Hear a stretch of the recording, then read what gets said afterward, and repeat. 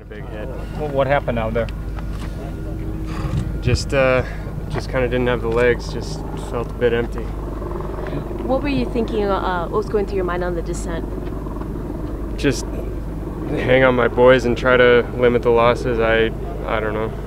It's just the first mountain day of a couple here in the Pyrenees. How much do you feel you've actually lost with another big stage tomorrow?